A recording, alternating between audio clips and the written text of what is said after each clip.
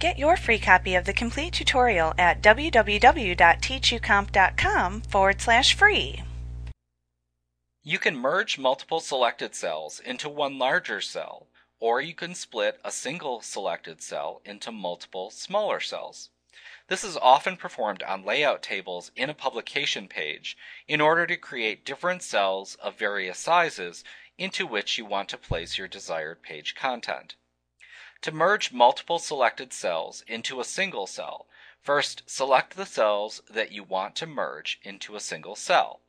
So down here at the bottom of our existing table, we've added a row with some text in it. We really want that text to span across the length of our table here, but we have these other cells. So we want to merge this into one big cell without affecting the other cells in our table. So we're going to go ahead and select all of these cells to merge. Remember, we can click and drag, or we can click to the left of that row and give it a click to select it as well. Next, once you've done that, click the Merge Cells button in the Merge group on the Layout tab of the Table Tools Contextual tab in the ribbon. So on the Layout tab, under Merge, we see Merge Cells. Give that a click, and that will merge all of those selected cells into a single cell. So then we could go ahead and format our text, we could center it, we could change the font, do whatever we want to it. To split a merged cell back into its component cells, start by clicking into that merged cell that you now want to split. Next, just click the Split Cells button up in the Merge group. It's right below Merge Cells. Give that a click.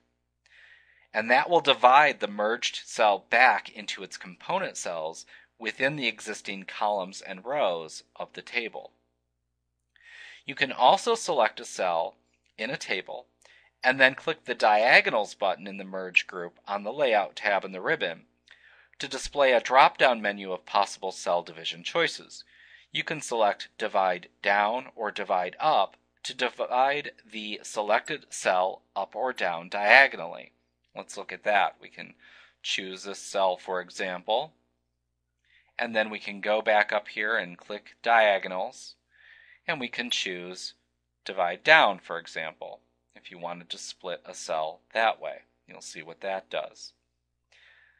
Now, you could also select that cell and go back up to Diagonals and choose No Division, one at the top, and that will remove the diagonal split from that selected cell. Like what you see? Pick up your free copy of the complete tutorial at www.teachucomp.com/free.